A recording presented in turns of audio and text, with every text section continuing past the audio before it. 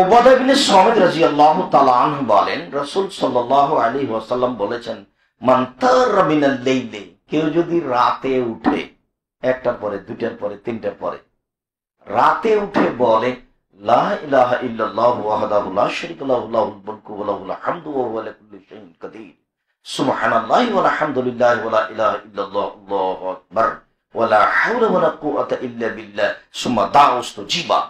এরপরে যদি আমাকে বলে, যা বলবে আমি তা মেনে নিব। শেষ রাতে উঠে বলবে, লা ইলাহা ইল্লাল্লাহু ওয়াহদাহু লা শারীকা লাহু লাহুল মুলকু ওয়া লাহুল হামদু ওয়া হুয়া আলা কুল্লি শাইইন কাদির।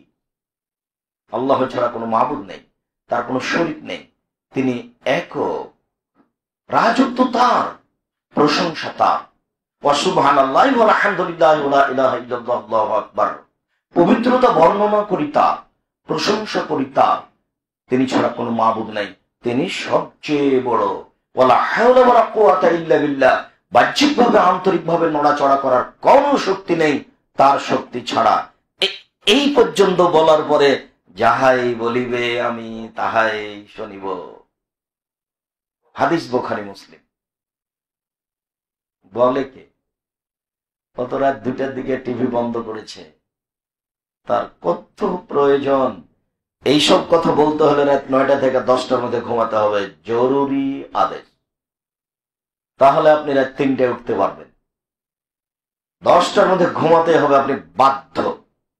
ইকরাহুল কালাম বাদাল ইশায়ে ইকরাহুন নাওমা ক্বাবলাল ইশায়ে। রাসূল সাল্লাল্লাহু আলাইহি সাল্লাম এশার পূর্বে ঘুমানোকে ঘৃণা করতেন, রাসূল সাল্লাল্লাহু আলাইহি সাল্লাম এশার পরে গল্প করাকে ঘৃণা করতেন। বুখারী মুসলিম। আপনি কিছু বলতে চান তাহলে আপনাকে 10টার মধ্যে ঘুমিয়ে যেতে হবে। এমনিতে রাত 2টা 3টায় ঘুম ভেঙে যাবে 4-5 ঘন্টা পরে।